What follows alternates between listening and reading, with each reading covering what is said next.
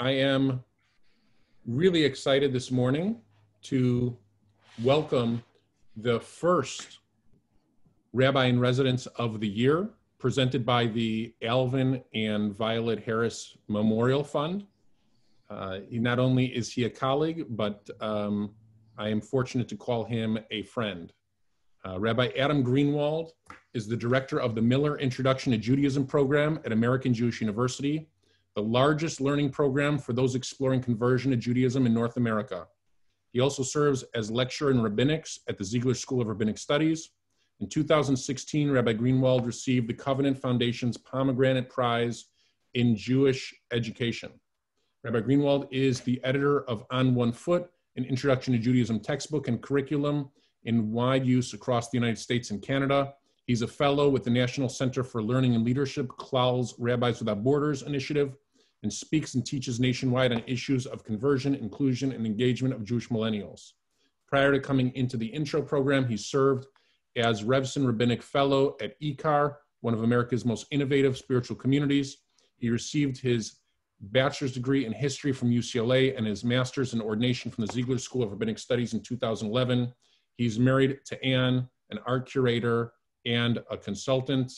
It is a pleasure to welcome back Rabbi Adam Greenwald into our Adat Shalom community. Thanks, buddy. It's really nice to be with you all virtually. I speak and lecture all across the country, but I never leave my bedroom somehow. So it's a funny world in which we're living. I want to thank the rabbi for giving me a reason to put on a sports coat, which I also realized I hadn't done in several months. Before I launch into sharing some Torah, and then we also have some time to learn together in a longer way after the service is over for those who have the koach to stick with us. I do want to just acknowledge how fortunate you are in this community. First, while he's not here, so I can't embarrass him in person, I have had the privilege of davening with Dale Schatz now for over a decade. I did my rabbinic internship down in Orange County at Congregation B'nai Israel, where Cantor Dale also does some gigging, and he is truly, truly a gift. And so tuning in and hearing his melodies and his words just started off my my Shabbos morning in a really great way. And Rabbi Nolan is, to my mind, you know, the James Brown line, the hardest working man in show business. You have the hardest working rabbi in the business. This is a guy who has brought such wonderful life to this community, who has taken under his wing so many students in the Introduction to Judaism program and really made them B'nai Bayit, made them members of the family. He is an inspiration for what a pulpit rabbi can be, and I just hope that this congregation really knows how blessed it is with its leadership. So thank you so much, Rabbi, for inviting me to be part of this, and it's really, really good to be with you virtually this morning. I am going to talk about Hanukkah, because that is not canceled. Whatever the stay-at-home orders we have, we are still lighting the menorah this year. We are still celebrating this year. And so I want to talk about joyful things, but I want to dig deep into what's actually going on in the Hanukkah story that I think is so profoundly needed right now. When we learn together over lunch, whatever passes for lunch here, we're also going to talk about Hanukkah. We're going to talk about it in the context of really Zionist thought. And I'm going to share with you an article written by Theodore Herzl reflecting on the meaning of Hanukkah. So I hope you'll stick with me for that. If there is one story that most Jews feel like they can tell by heart, aside from maybe the Exodus story, it's definitely the story of Hanukkah, right? How the Maccabees, after years of battle, re-enter into the desecrated temple, how they re-kosher the altar and pull down all of the idols, and how they went to relight the Ner Tamid, the eternal flame burning in the golden menorah, which is supposed to symbolize God's continuous presence in the space. We know how they only found enough pure olive oil to light that menorah for one day. and the process of making the extra virgin olive oil it takes to burn in the menorah in the temple takes an additional week. But with an abundance of faith, they lit it anyway, and it burned all the way through that week and beyond. It's the story of the little oil that could. This is the story that we learned, most of us in Hebrew school as kids. This is the story that many of us tell to our kids. This is the story that we tell to our non-Jewish neighbors when they ask us, what's that Jewish Christmas about again? This is one of those stories which everybody knows. And like many stories which everybody knows, it turns out it's a bit more legend than reality. The first time the story of the little bit of oil that burned for a very long time gets told is actually 350 years after the events took place. The story of the oil doesn't appear in the book of Maccabees. There's actually 4 different versions of the book of Maccabees. It appears in none of them. It doesn't appear 100 years later in the writing of Josephus, who talks extensively about the Maccabee uprising. It doesn't appear 100 years after that in the discussions in the early part of the Talmud between Hillel and Shammai, the first recorded discussions about the holiday of Hanukkah. It makes its appearance for the first time, as I said, 3.5 centuries after the events. So what I want to do together is I want to dig into the real story of Hanukkah, because I actually think that the story of how this legend came to be is in some ways more powerful than the legend itself, and more deeply resonant and more deeply needed for this moment than the original story. So here it goes. The Jews had lived for a few centuries under tolerant leaders, first under the Persians, then under the Greeks. We were allowed to practice our religion, to worship in our temple, so long as we didn't make any trouble for the bigger empires and we paid our taxes on time. Then comes along a leader, a Syrian Greek named Antiochus. He was named after his birth city, Antioch, who had a different perspective. Antiochus, by the way, renamed himself. He named himself Antiochus Epiphanes. An epiphany is a moment of sudden realization, but literally in Greek, epiphanos means a manifestation of God. So here's this guy, Anthony, who calls himself the manifestation of God. You can get a bit of a sense of how he thought of himself, who took a different approach to this policy of toleration that had been maintained by his ancestors. Antiochus first fires the high priest in the temple who was perceived to be a little bit disloyal, replaces him with a more Hellenized high priest named Jason. Eventually, he fires Jason to find somebody even more loyal to him named Menelaus. And eventually, he fires all of the high priests and declares in the year 167 that Judaism is to be outlawed. He says in a letter to all of his people, if we are to be one empire, we need to be of one faith. And so henceforth, the study of Torah, the practice of Shabbat, the practice of Brit Milah for baby boys, all of this is to be forbidden. A portion of the Jewish community goes along with this.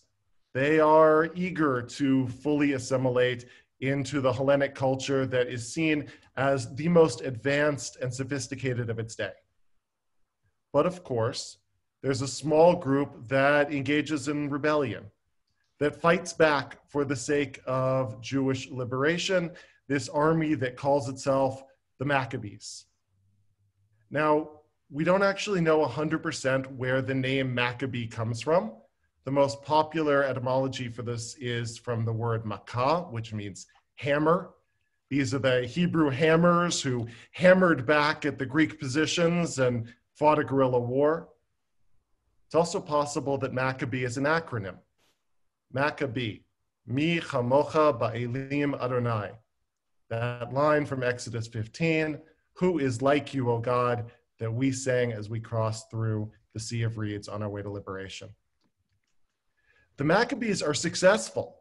In 3 years, they managed to push the Greeks out of Jerusalem. A few years after that, they managed to push the Greeks out of the land of Israel entirely, to restore Jewish sovereignty for the first time in 500 years to the land. They indeed do go into the desecrated temple, and they indeed do rekasha the altar and take down the idols, and they do light the lamps. But again, that story of the oil is conspicuously missing from the contemporaneous accounts. Instead, we're told that we celebrate an 8-day festival of rededication. The word Hanukkah means to dedicate a building. A celebration of 8 days because of Sukkot. Sukkot was the biggest holiday of the ancient world. It was the massive harvest festival that everybody celebrated. In ancient sources, Sukkot is simply called Hechag, the holiday. And Sukkot had to be canceled for 3 years on account of a war. We know a little something about holidays that need to go onto the back burner on account of dark times.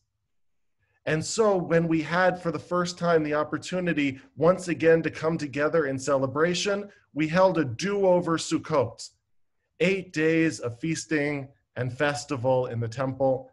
I am imagining, and part of what is keeping me alive right now, I am imagining the party that's going to happen after we all get this shot. 28 days after we all get this shot, when we're all good to go, it's going to be something. We are going to have to roll in a year's worth of festivities. There is going to be so much hugging and so much dancing. I can't wait. So they hold this do-over Sukkot for 8 days, and from that time forward, we continue to maintain that tradition. So where does the story of a little bit of oil burning for a long time come from? Well, for that, we're going to have to go into the history that we don't tell the kids in Hebrew school. As Rabbi said earlier, Judaism is a religion for adults. We often package it for children, but we leave out some of the juiciest and most interesting and important parts because they're really not meant for the littlest of kids. Here's what happens after the Maccabean revolt. You see, it turns out that the Maccabees, like many freedom fighters throughout history, were brilliant army tacticians and absolutely lousy government administrators. This is a repeated pattern in history. There are many, many examples of groups that are great at fighting for their freedom, and once they win that freedom, they wind up very quickly replicating the broken model that they had just thrown off. The Maccabees, within a matter of decades, become just as corrupt as any of the Greek leaders that preceded them. They become tremendously Hellenized themselves, and within 100 years, the country is in civil war. The last Maccabean king, his name was Aristobulus, which is a Greek name. You can see within 100 years, this army, which had risen up to fight off Hellenism, now is led by a king with an unrepentantly Greek name. Aristobulus goes to the Roman Empire, this rising, ascended empire in the Mediterranean at the time, and says to them, I am losing control of my country. How about I become your vassal king, and you support me, and we go into this together? And the Romans say, we would be delighted by that arrangement. And so in the year 63 BCE, the Roman army marches into Jerusalem, not as an army of conquest, but at the invitation of the last Maccabean king. This, by the way, would be the end of Jewish sovereignty in the land of Israel until May 14th, 1948. The end of Jewish sovereignty for 2,000 years, and it happened because of the weakness and corruption of these freedom fighters whose great-great-great-grandfathers had liberated our land just a century before. In march the Romans, and the Romans do indeed bring order. The Romans were very good at order. They build roads and aqueducts. If you've been and traveled around Israel, you've seen some of those roads and aqueducts were built so well, they continue to stand to this day. They build this beautiful desert fortress on top of a mountain called Masada, and they do this massive remodel of the temple complex. The Romans contribute a lot during their time, but after about 100 years, the Jews start to get antsy. And we say to the Romans, we appreciate the roads and we appreciate the aqueducts, and that remodel of the temple sure is fantastic. But your taxes are too high and your punishments for the least bit of rebellion are too harsh. Remember how we invited you here 100 years before? Time to go back to Italy, guys. And the Romans say, we think you've misunderstood kind of what's going on here. We're not leaving. And the Jews say, no, no, no, party's over, guys, go home. And the Romans say, I'd like to see you make us. And so the Jews rise up under the banner, remember the Maccabees. Remember how little beat big. You remember how weak beat strong. Remember how we fought and won our freedom. We can do it again. We can fight off the Romans. And we rise up in rebellion in the year 66 of the Common Era, and we get crushed. We get utterly crushed because Greeks and Romans are totally different. Right? What are Greeks interested in? Wine, drama, philosophy, feta cheese. What are Romans interested in? Romans are interested in war. Right? If all of us in this Zoom were able to get all together, we could probably conquer Greece. But Rome is a different matter entirely. And so under the banner of remember the Maccabees, we rise up, but we get crushed. And our temple, that temple that the Maccabees had rededicated and cleansed, is reduced to ashes and rubble. Jews are slow learners, so 50 years later, we try it again under the leadership of a general, Bar Kokhba, who calls himself the son of a star, a sort of messianic figure who says, we can beat the Romans, little can beat big, we can beat strong, remember the Maccabees. And in the end of the Bar Kokhba revolt, hundreds of thousands of Jews are dead.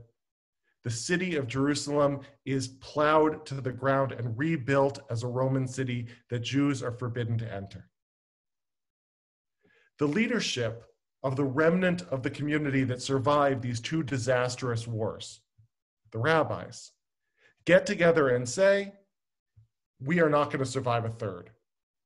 We can't keep doing this remember the Maccabees business. We need to tell a different story.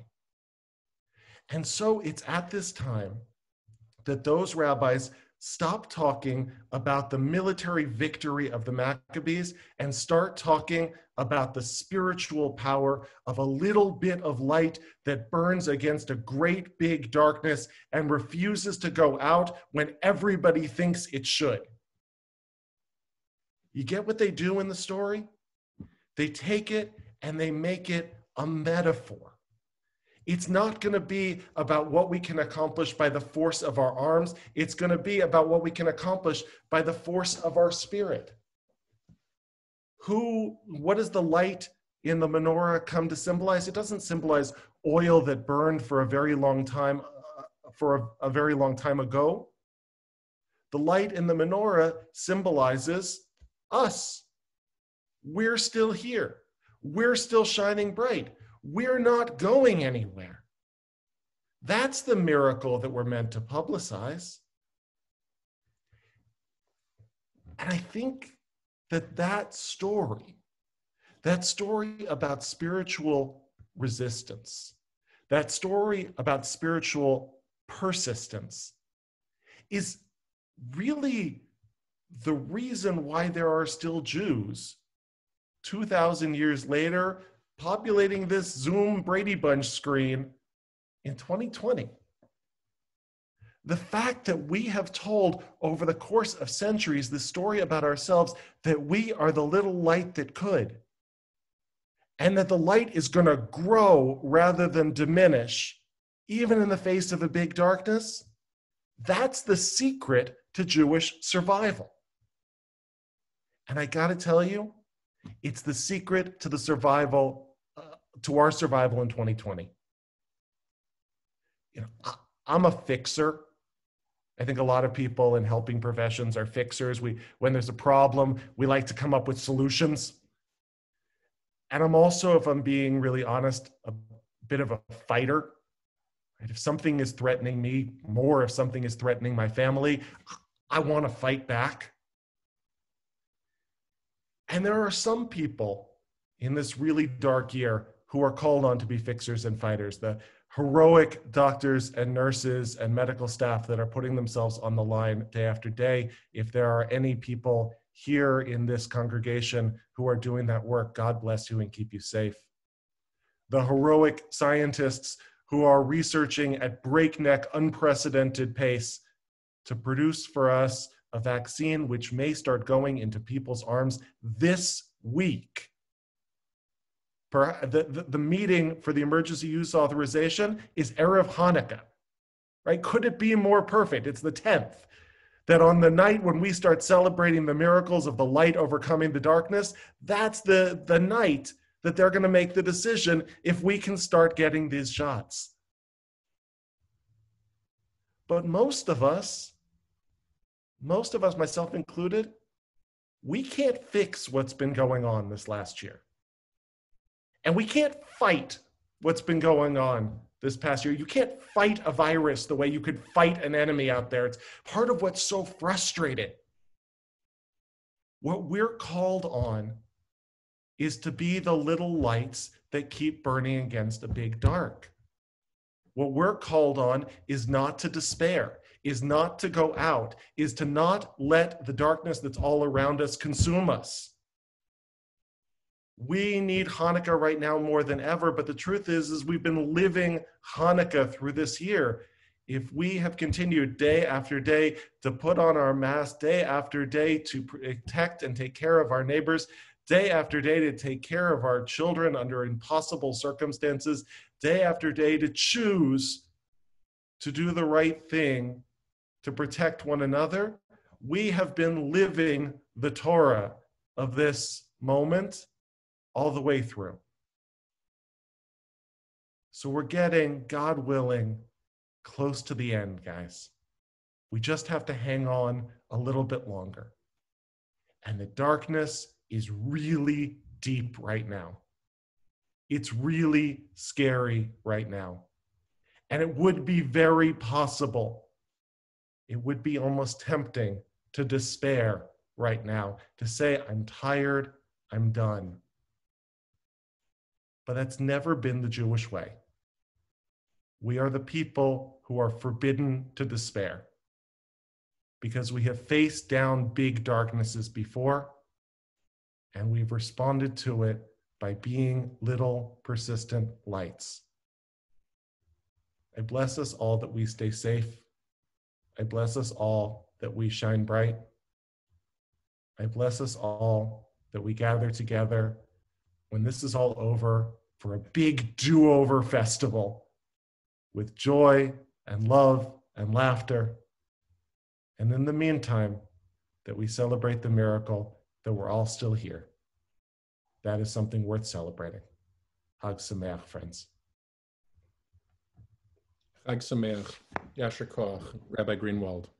I hope that everybody stays with the service, and after Kiddush and Hamotzi, we will have our proverbial bagels and cream cheese while we listen and have an interactive learning with Rabbi Greenwald. And now I'm going to invite Rabbi Greenwald to the front of the social hall. We can all put it in context like we used to see it, right? To the front of the social hall while we're all enjoying our bagel lox and cream cheese. Some of us whitefish. Raise your hand if you choose whitefish. That's all right. Fantastic. Thank you, Dennis, for playing this game. Thank you, Janet. I think Jersey also raised her paw. And now I hand it over to Rabbi Greenwald. Thanks. Though I got to say, I appreciate this drama that's been going on.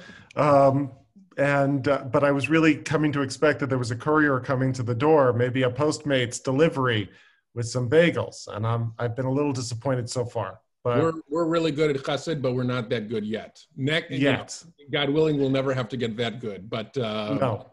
Right, exactly. I will have to take care of carbs on my own. Thankfully, as you can clearly tell from the screen, I've had no trouble with carbs, especially during the pandemic. Hi, everybody again. Thank you for the real-time feedback in the chat. You know, you stand up in what we previously used to think of as just regular times and give a drush, and you have no idea how it's landing. And I see that with a dozen or so people, it landed well. And so I appreciate that. And nobody wrote into the chat yet, "Oy, that rabbi, I can't believe all the heretical things he said," but you'll tell Rabbi Leibovitz about that later. And I'll hear about that later. We are gonna do some learning together over the course of the next half an hour or so, talking about the role of the memory of the Maccabees in early Zionist thought. Many of us know that Hanukkah is a relatively minor holiday in the Jewish calendar. It's not one of the Torahitic holidays that comes with work restrictions. Hanukkah in the old country was an opportunity to give the kids a couple of coins, some Hanukkah gelt, maybe fry up some potatoes, though that's frankly what everybody ate 7 days a week anyway. Monday potatoes, Tuesday potatoes, Wednesday potatoes. I seem to remember a Yiddish song like that. But Hanukkah had a major resurgence in the 20th century for two reasons. One reason is its coincidental closeness to Christmas, which is not so coincidental at all. We celebrate our holiday of lights at the time when the world feels the darkest, and they celebrate their holiday in which the light of the world entered at the time of greatest darkness. There is a thematic similarity for why we both celebrate these holidays in the winter.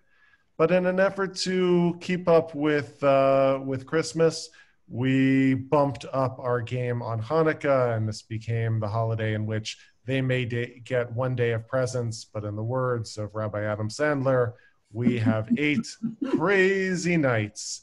And if you have not seen the new video that came out just yesterday, done by David Diggs of Hamilton fame, for Hanukkah, I Want a Puppy. It was produced by the Disney Channel. It was actually produced by a woman who converted to Judaism this week. She had her Beit Din on Tuesday and went to the Pacific Ocean to do her immersion. And so she's already contributing to the Jewish people in big ways. We really upped the present giving game of Hanukkah in order to compete with Christmas. But that's not actually the only reason that Hanukkah has gotten this major lift in the last century. The other reason is that the early Zionist thinkers really latched on to the memory of the Maccabees as a model for what tough Jews who take back their land can look like. Right? They had to go looking in our history for where they could find Jewish heroes and role models to inspire fighters and farmers who were establishing a new country, and they went all the way back 2,000 years to the story of the Maccabees. As you probably know, the official seal of the state of Israel is the menorah. That's not a coincidence. Early Zionists were linking the reestablishment of the state with the memory of its rebirth under the Maccabees. So we're going to look at a couple of texts, one poem, and then the promised article from Theodor Herzl. And I hope, as the rabbi said, this will be a discussion rather than a lecture, as we look through and think about the ways in which the fathers and mothers of the state of Israel drew on the tradition of the Maccabees to inspire what is undoubtedly the most incredible Jewish project of certainly the last century and arguably the last couple of millennia. the rebirth Rabbi of the state of Greenwald, if you Israel. don't mind me just jumping in for 1 minute, if somebody Always. has a question or a comment, the best way to go about this is to enter it into the chat instead of just unmuting and jumping in as I just did. And then Rabbi Greenwald will be able to see it in the chat, or if not, towards the end, I might just recap a bunch of questions and we can kind of engage in a conversation in that way. Perfect. And so, Rabbi Leibovitz, you'll monitor that a little bit. I'll keep an eye on it too. I'll do my best. Between the two. Great. All right. So before we look at the Zionist uses of the Hanukkah story, let's look at how the Hanukkah story gets told in our Siddur. This line is a line that's traditionally said after the candles are lit, sort of summarizing the reason that we just did that. Of course, in my house, as soon as the candles were lit, we descended on the presents, so we never really got to this line. But I'm told in more observant and disciplined homes, they say Hanera Talalu. Hanera Talalu anu madlikin al hanisim ve'al haniflaot al teshuot ve'al hamilchamot she'asita lavotenu bayamim hahem basman hazeh. The Siddur's one-sentence summary of why we light the candles. These are the candles that we light. We do so for the sake of the miracles. That's the nisim, the miracles, the wonders, the salvations, and the battles that you fought for our ancestors in those days and at this season.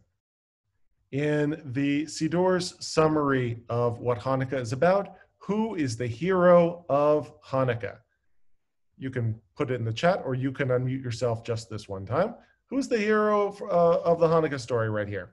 Elohim. Which translates for the rest of us as God, big G.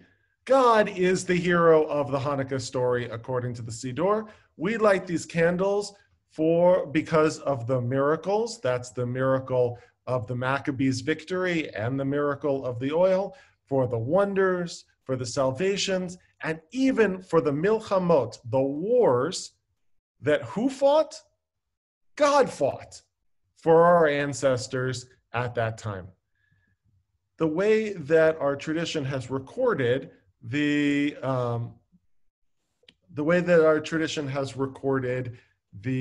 memory of the Hanukkah story is that this is something which God did for us, and we celebrate those miracles.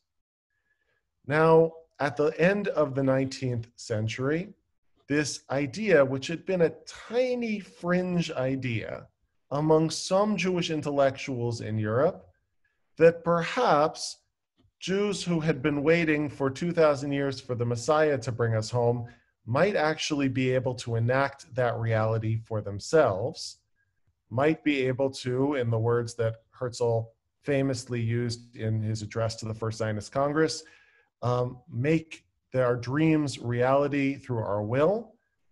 Im tertzu ein zo agada, if you work for it enough, if you believe in it enough, if you enact it in the world, it need no longer be just a dream. They were interested not in what God could do for us, but they were interested in what we could do for ourselves. And so this famous poem, written in 1951 by Aharon Zev, Aaron Wolf, which is still recited, sung actually every year at the National Israeli Tekes, the gathering at Har Herzl, the military cemetery and the cemetery in which the founders of the State of Israel are buried in Jerusalem on Yom HaAtzmaut, on Israeli Independence Day, before the chief of staff of the IDF lights a big memorial torch. This is sung aloud. And this is really a summary of the thinking over the 50 or 60 years that preceded the writing of this poem of what the Hanukkah story meant for those early Zionist Chalutzim, for these pioneers. We are carrying the torches in the dark night. The paths shine beneath our feet. And whoever has a heart that thirsts for light, let him lift his eyes and his heart to us and come along. Nes lo kara lanu. Pach shemen lo matzanu. La'emek halachnu, hahar alinu.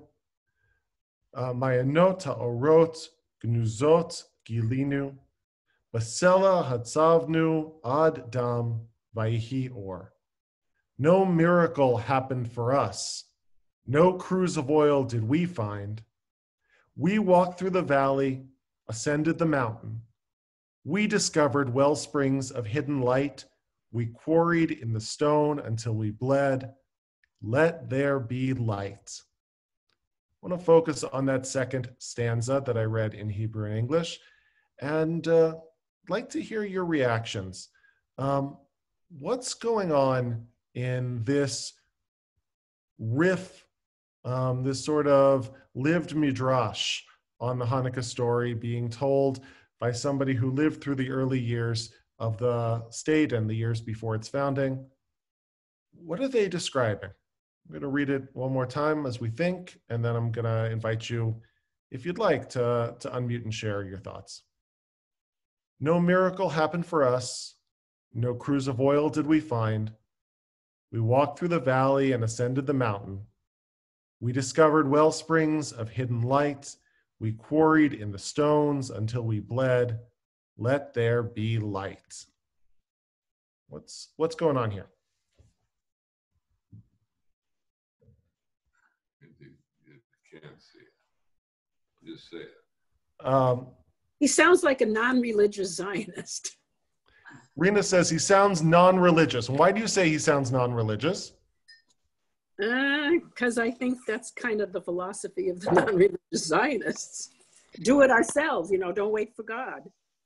I feel like Hahar is the Har Moriah, which is the hill of Jerusalem, and Emek is maybe Emek HaBachar, the Valley of Tears. So I sort of feel like many people in Israel, they aren't religious, but they're sort of like steeped in what it says anyway religiously and take inspiration. So Rena said, this feels like the embodiment of the Zionist philosophy here, or at least the non-religious Zionist philosophy. We are going to make our own reality. Remember that Zionism in its early years was seen as a heresy. That Zionism was rejected roundly by the religious world because we were supposed to be the ones who prayed for God to bring us home. And the idea that a collection of mostly secular, mostly socialist, mostly disconnected from religion and from the community folks would get together and do what God hadn't done, that was unthinkable. And then I only see Jonathan's name there. I don't know the name. I don't know your name, who just spoke. Eliza just spoke. Eliza just spoke and started already to say, what is this mountain that we're climbing? What's this valley that we're going into? Har HaMoriah, the Mount Moriah, the mountain on which Abraham almost sacrificed Isaac, the mountain on which the Temple Mount stood, was a mountain that God invited us to climb. And Eliza's saying, no, God isn't inviting us to climb it. We're climbing it. The Valley of Tears, maybe the valleys that surround the city of Jerusalem, those aren't the valleys of God. Those are the valleys that we enter into. I saw maybe Ronnie wanting to speak. Ginsburg, Okay. Stephanie Yeah, Ginsburg, Guiding Light, Resides in Us. And Letitia Reyes, a student from Miller program from our class on Thursday, welcome, wrote, Redemption is up to us. All fantastic ideas. And Ronnie, go ahead. Ronnie is unmuted. I think it refers to the Holocaust. You have to say more, please. I think the poem refers to what happened to the Jews, the Holocaust. How so? Well, if you go back to it, I can't see it now. I will show the poem again. It's always the trick when you're doing share screen so we can see each other and talk and also see the poem. Yeah, no miracle happened to us, no cruse of oil. We walked through the valley and then we quarried until we bled. And, let him live. So it's all dark or the history of the Jews in the diaspora, but specifically the Holocaust. Right. He's writing this poem 6 years after Auschwitz is liberated, right? He is writing this poem and he's saying, if God was supposed to show up and work miracles and fight our battles for us and save us like the poem did, God was derelict in God's duty. There was no miracle for us. We didn't find any cruse of oil. We were the ones who walked through the valley. And here, Elisa said, the Valley of Tears. I think about Psalm 23. This is Gates al Mavet. This is the valley of the shadow of death. Right? We walked in the valley, and in the Psalm it says, we didn't walk alone. Right? You, even in the valley of the shadow of death, you were with us. And maybe the poet is saying back, in the valley of the shadow of death, where the hell were you? Ascending the mountain? We had to do that. Maybe the mountain here is Sinai, right? God's supposed to be on the top of the mountain. The truth is we're the ones who had to climb. We had to do it for ourselves. And so there is an anger in this poem, Ronnie, I think that I'm hearing from you, that says, God, if you were supposed to show up, you didn't, so we had to take matters into our own hands. We're getting a lot of agreement in the chat with Ronnie, and Esther is throwing an idea. Definitely sounds like ascending to Eretz Yisrael and building our future. And Stephanie Ginsburg points out another metaphor: without darkness, you can't see the light. Is there anybody who hasn't spoken already who would like to speak? Dad, if you can unmute yourself. I think this poem refers to the fact that we paid for the land of Israel with hard work and our blood, and that's why it belongs to us. This is certainly saying nobody gifted this to us.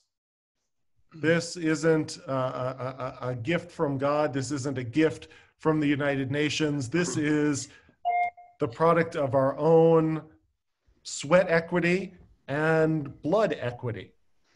We were the ones who needed to find those well springs of hidden light. Of course, the imagery among early Zionists that was so powerful about bringing water to the desert. This was certainly a huge piece of Ben-Gurion's philosophy. I can't help but see that in this word of wellspring, and this idea of quarrying in the stone until we bled, right? We had to draw the raw materials out, and we paid for it, as Jerry, you said, we paid for it in blood. And what's the last line in this poem? The last line, Vayihi or, whose line was that originally? That was God's, right? Let there be light. In the creation story, the very first thing that God brings into the world by God's word is light. And here, who is saying Vayihi or? These pioneers and fighters who are saying, all right, God, you did the original creation, but this recreation, this one is up to us. Let it be. Let there be light. I see 3 people who are unmuted, who have not yet spoken. Yes, I have something. Henny Gordon.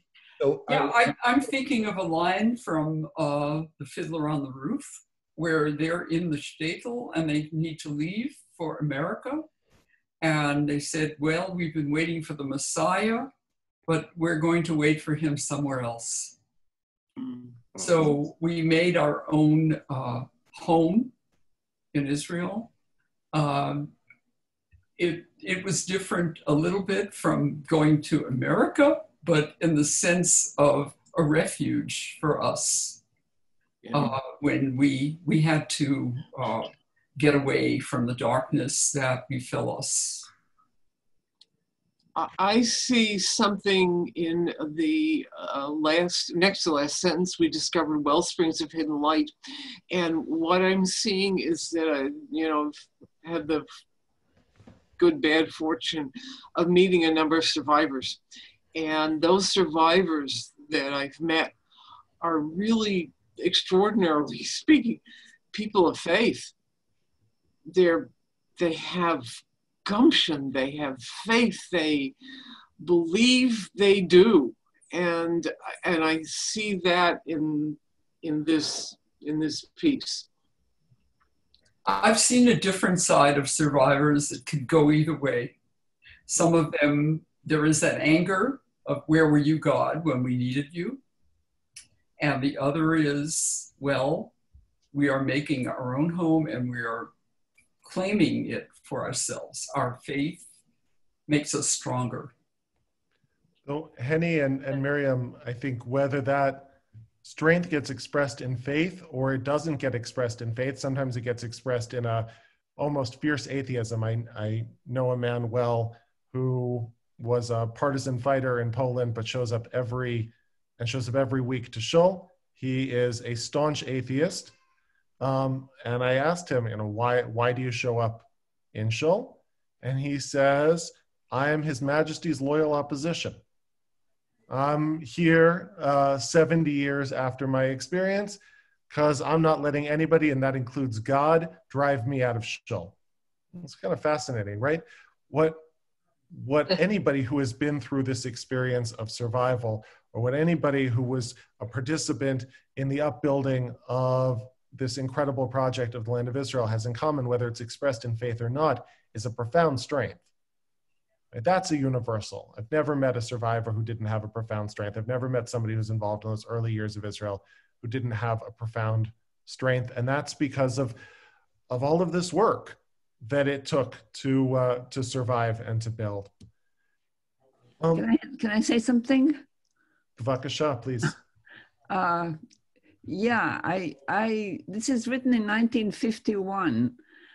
Israel was in very, very, very early infancy.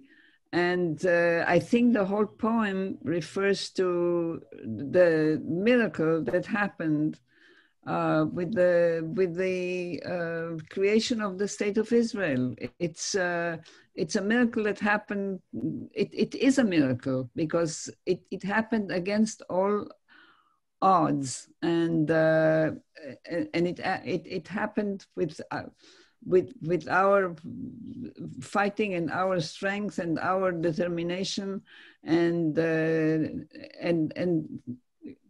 not a miracle from God. And I was a few years after 1951, I was in the Israeli army, and this was one of the most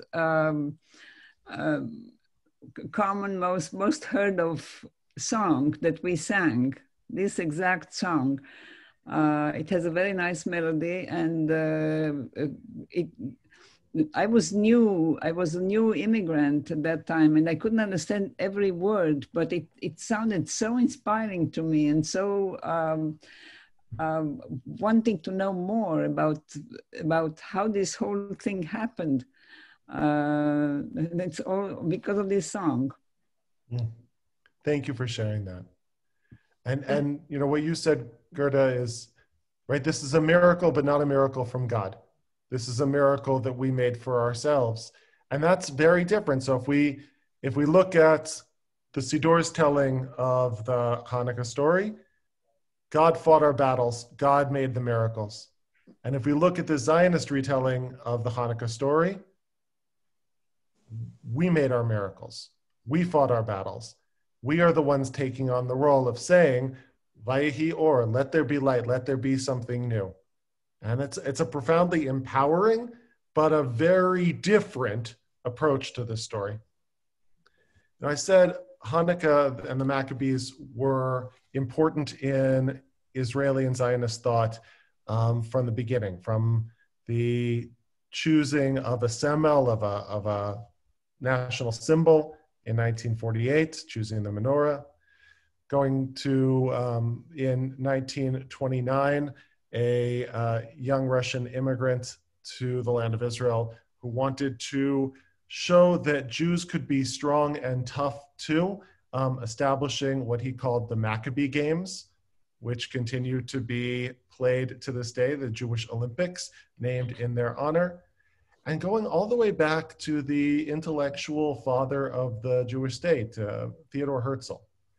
Herzl wrote an article in 1897, 3 months after the convening of the First Zionist Congress, in which he plays with the image of the menorah and of Hanukkah. Rabbi Leibovitz told me preferable in bringing to this group, because I can tell everybody talks and has questions, which is wonderful. He said, bring, only one side of one page, because otherwise we'll never get through stuff. I had to bring you the whole article, which is a bit long. So we're going to have to move a bit quickly through it in order to keep within time. So please forgive me if I pause or we don't have every piece of discussion, because I want you to see this whole thing. Somehow in a good Zionist education, I never saw this article before. And it's really quite something. So this was published, as I said, 1897 in Der Welt, which was the Zionist movement's newspaper. Herzl himself was a highly secular Jew. He was bar mitzvah and then never set foot into a synagogue again until the Shabbos before the first Zionist Congress convened in Basel, in which he was invited by the rabbi of Basel to come to the synagogue and take an aliyah. And he wrote in his diaries that he was more nervous getting up and saying the prayer for the aliyah than he was about leading the first Zionist Congress, because the idea of standing up in a synagogue for the first time since he was a 13-year-old boy was really quite terrifying to him.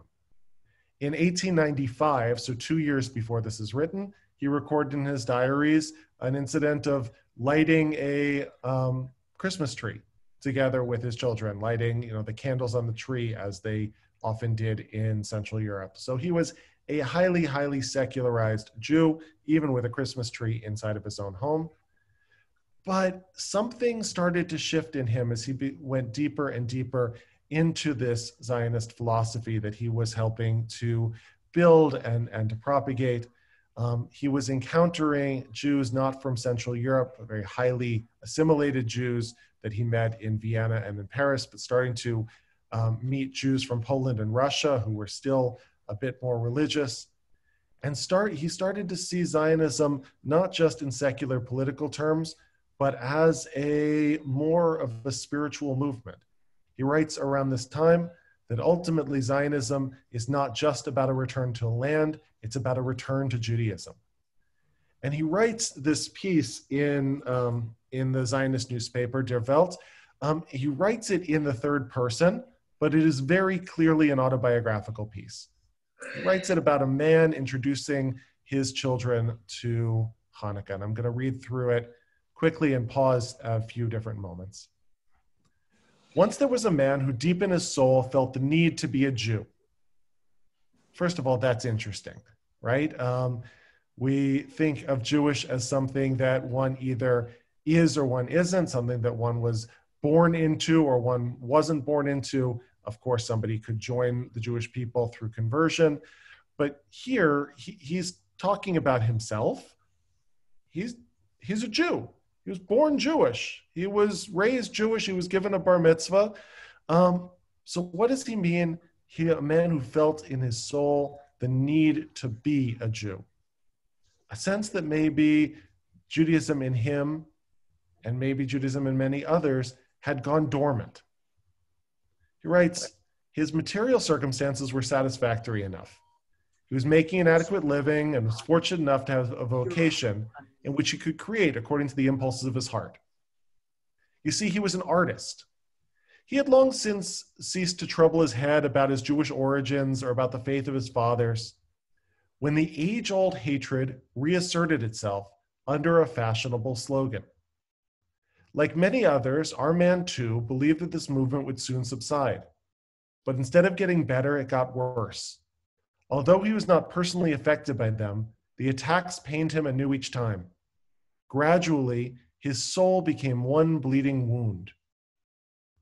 What's Herzl talking about here? What's driving him back to Judaism? Anti-Semitism. Anti-Semitism, which in Vienna, which is where he was serving as a journalist, was undergoing a sort of sinister metamorphosis in the Enlightenment. The old hatred of Jews that had been associated with the medieval church and the charge that Jews had been the killers of Jesus had morphed using this new racial language that was becoming popular in Europe in the late 19th century. 19th century is the era of the isms of socialism and capitalism and communism and nationalism. It's also the era that gifts us racism, this idea that human beings are biologically different than one another. And it's in Vienna that in the 1870s, the term anti-Semitism is coined, using a racial grouping, Semites, rather than a religious grouping, Jews, to try to make it more, as he says, fashionable. So anti-Semitism is on the rise, and anti-Semitism is driving a desire for him to reconnect to his Jewishness. The secret psychic torment had the effect of steering him toward its source, namely his Jewishness, with the result that he experienced a change that he might never have had in better days because he had become so alienated. He began to love Judaism with a great fervor. At first, he didn't fully acknowledge this mysterious affection, but finally it grew so powerful that his vague feelings crystallized into a clear idea to which he gave voice. The thought that there was only one way out of this Jewish suffering, namely to return to Judaism. That's an interesting idea, right? It would seem there is a more obvious way out of the suffering wrought by anti-Semites. What's the more obvious way out? If anti-Semites don't like you for being Jewish, stop being Jewish. It would seem that anti-Semitism should drive a person away from Jewishness. But instead, Herzl has this opposite, almost paradoxical reaction as the anti-Semites, are pushing down harder and harder, are making things harder and harder for Jews. He is responding by feeling the need to get more and more Jewish. Can anybody identify with this feeling? Has anybody had an incident or a moment in their life in which this idea from Herzl rings true for you? I actually have one. Please, Liz. Yeah, of course. So back when I went to a Jewish summer camp before Gilboa, this was Camp JCA back when I was about 10 years old. And we went into Big Bear on a field trip. And we had these JCA hats. And the counselors all told us, take them off when you're in Big Bear. They're really anti-Semitic. They're probably best to, not show that you're a group from a Jewish summer camp. So of course I put my hat on anyway. And then they said, well, some of the kids said, oh, well, if someone asked, we're going to say it stands for Jesus Christ Almighty. But I wore my JCA camp hat and was proudly Jewish. And that is, I just felt like that's the only way I'm going to face this, thing that we're being told that hide because they're anti-Semites there. But I didn't. I think many, Louis, is that a hand? Yes. Please, sir. Oh, well, I had a thought that going back to my childhood, back in Connecticut, and that when we were in this synagogue and across the street was a park, and the kids from Mary Abbott would come down and they were Jew haters, and they would even rep our books that happened to be out there.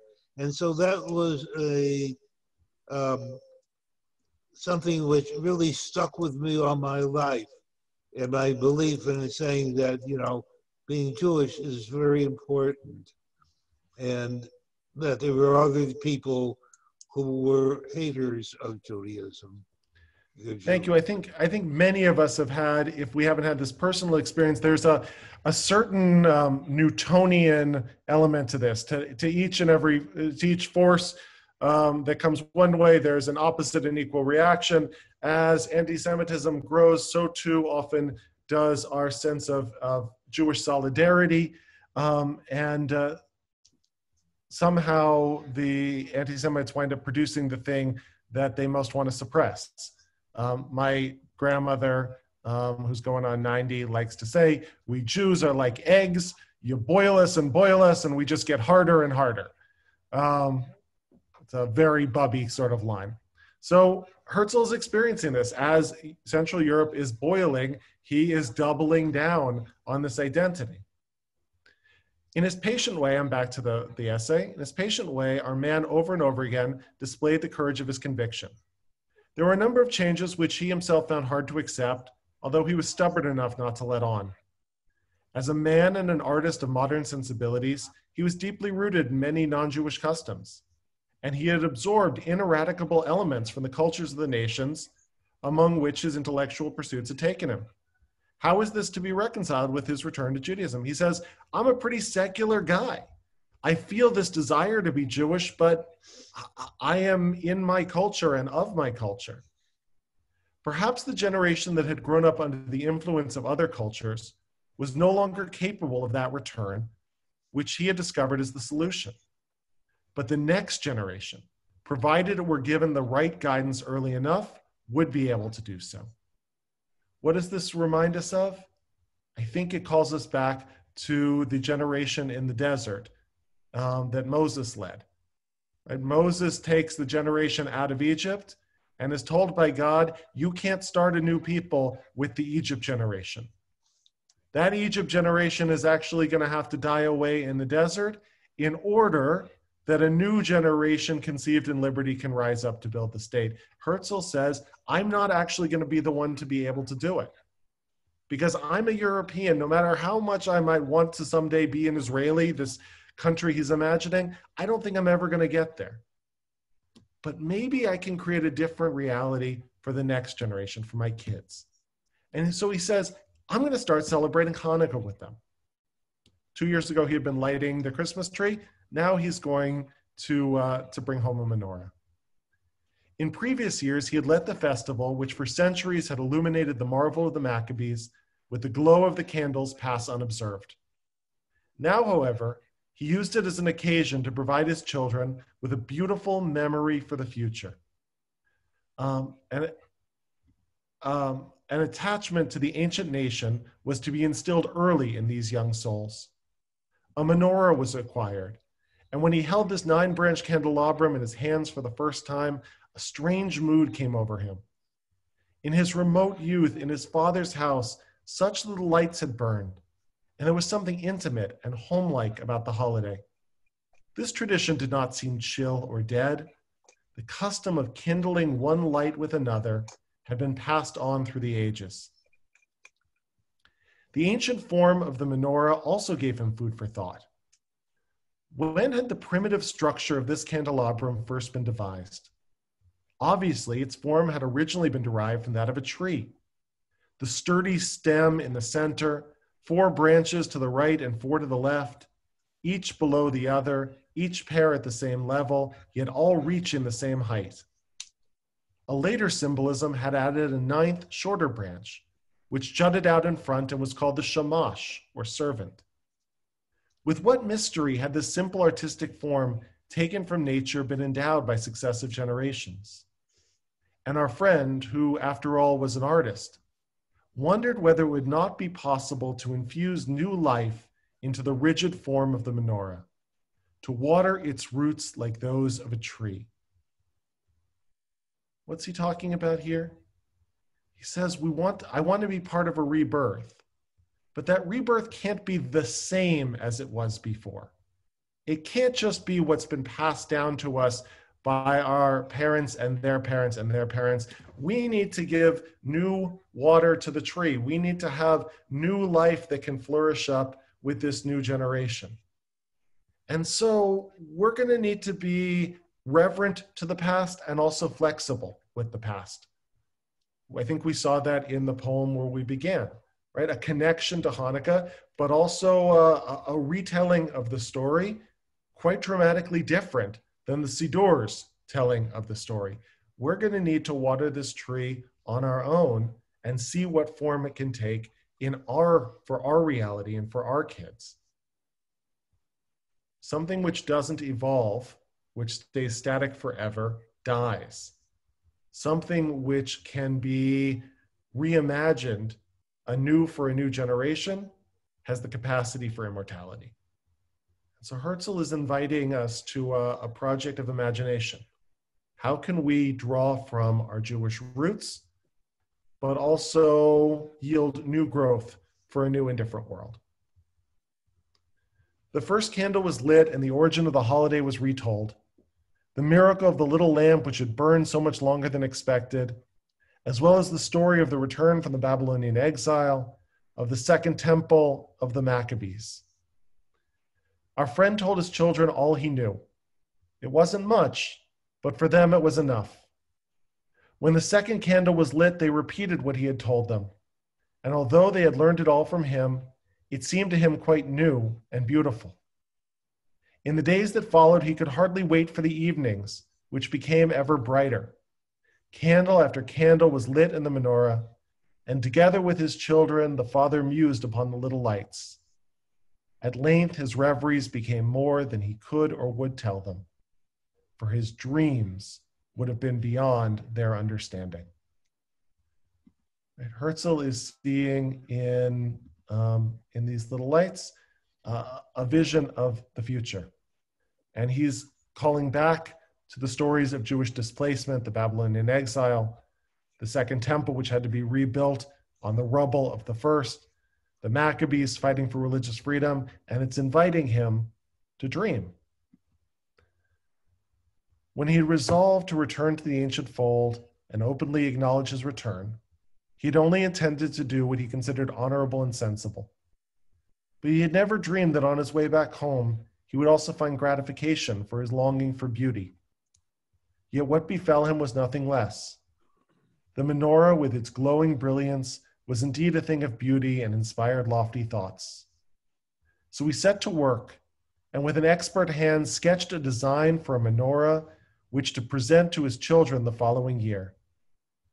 He made a free adaptation of the motif of the 8 arms of equal height, which projected from the central stem to the right and to the left, each pair on the same level.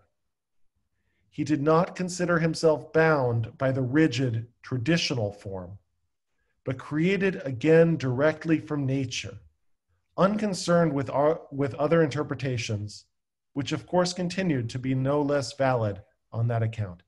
He's returning to the well springs, but drawing something new, not bound to the rigid traditional form, but connected back with nature, connected back with the land, with the growing earth, something which he can pass down to his children that can be a transformation and not just a continuation of the past. And then the last paragraph. With such thoughtful occupation the week passed. There came the 8th day, on which the entire row of lights is kindled, including the faithful 9th candle, the shamash, which otherwise serves only to light the others. A great radiance shone forth from the menorah. The eyes of the children sparkled. For our friend, the occasion became a parable for the enkindling of the whole nation. First 1 candle. It's still dark, and the solitary light looks gloomy. When the Zionist idea was first articulated, it was a fringe idea. It was an idea that met with resistance from the religious, as we talked about before, because it was heresy. It also met with resistance from those who were happily assimilated, who were secular, who said, the thing we want most of all is to be fully accepted here in our European homes. What are you doing calling for Jewish separatism, a Jewish state of our own? And so the few people articulating this idea thought of themselves as the lonely first candles, trying to project out a light into a world that wasn't interested. But then it finds a companion, and then another, and yet another. That's how a movement gets built, one person lighting the next. And the darkness must retreat. The young and the poor are the first to see the light. Then the others join in. All those who love justice, truth, liberty, progress, humanity, and beauty. And when all the candles are ablaze, everyone must stop in amazement and rejoice at what has been wrought. And no office is more blessed than that of a servant of light. Isn't it beautiful? Right? Herzl is writing this 3 months after the first gathering, which had committed itself to the Zionist project. He's writing almost exactly 50 years before the establishment of the state. The man who said, if you will it, it's not a dream, is acknowledging that he, like Moses, isn't going to be the one to bring us to the promised land. He's not going to get us there. How does he think of himself? He thinks of himself as a shamash, as the candle which can start to light the other candles, and that bit by bit the glow becomes stronger and stronger until the darkness has no choice but to retreat.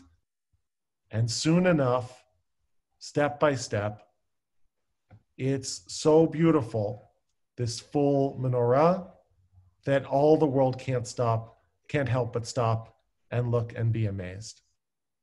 So this imagery of the Zionist project, refracted through the lens of the Hanukkah story. By the way, the last line in Herzl's Der Judenstaat, the Jewish state, his most read pamphlet was a new generation of Maccabees will rise again.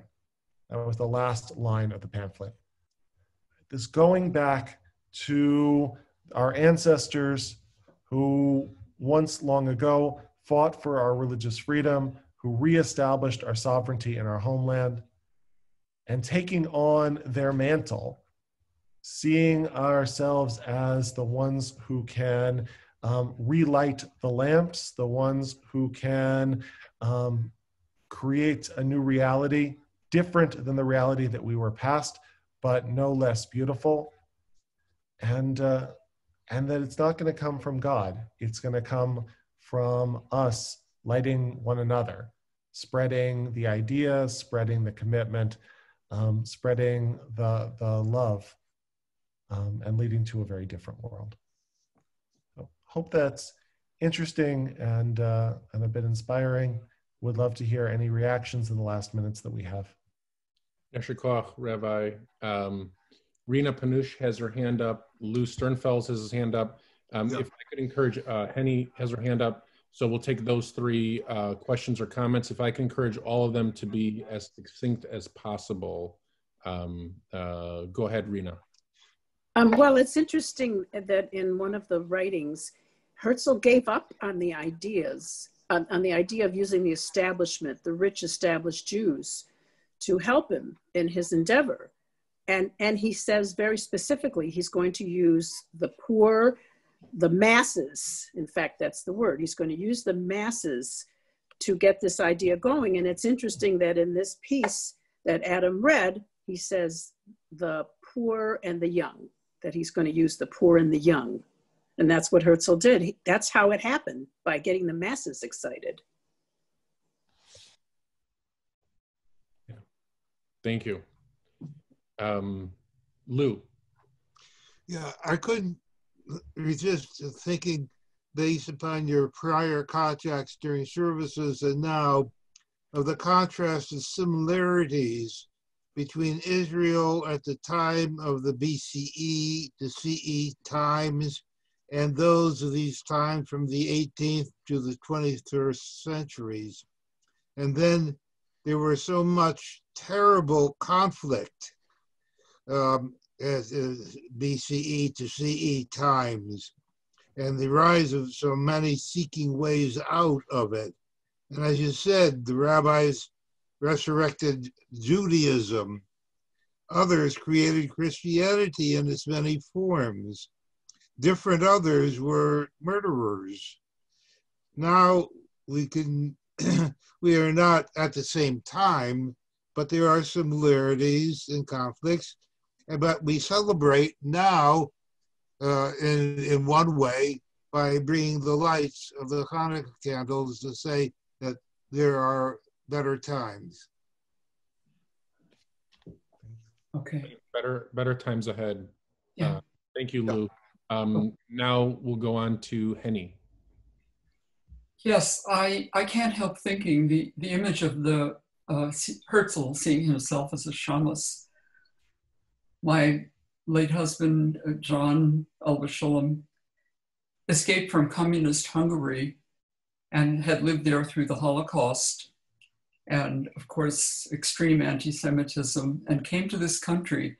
And he went directly to Penn State University, where he became a shamus at Hillel. Mm.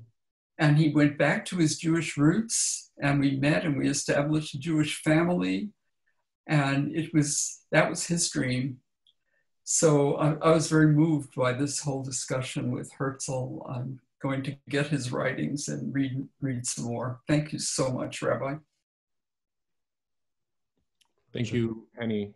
Rabbi Greenwald, if you'd like to conclude, and I just want to thank you again for joining us today. The pleasure is mine. Thank you so much for having me. And I go back again to that thing that you said during the service, which is that Judaism is a religion for grown-ups. It's a wonderful heritage to pass down to children, but there is so much here that needs to be explored from an adult perspective. Hanukkah is a holiday which we have largely turned over to the kids. It's a celebration of presents and parties in better times. But there's so much here in this story that invites our reflection, so much in the history, so much in the way that the story has been adapted and transformed over time. It can be a really powerful lens with which to see the whole of Jewish history and the whole of what brought us here. And so it's really a pleasure to get to look at this holiday together with all of these wonderful people. Thank you again for having me. Shabbat Shalom. Shabbat Shalom, everybody.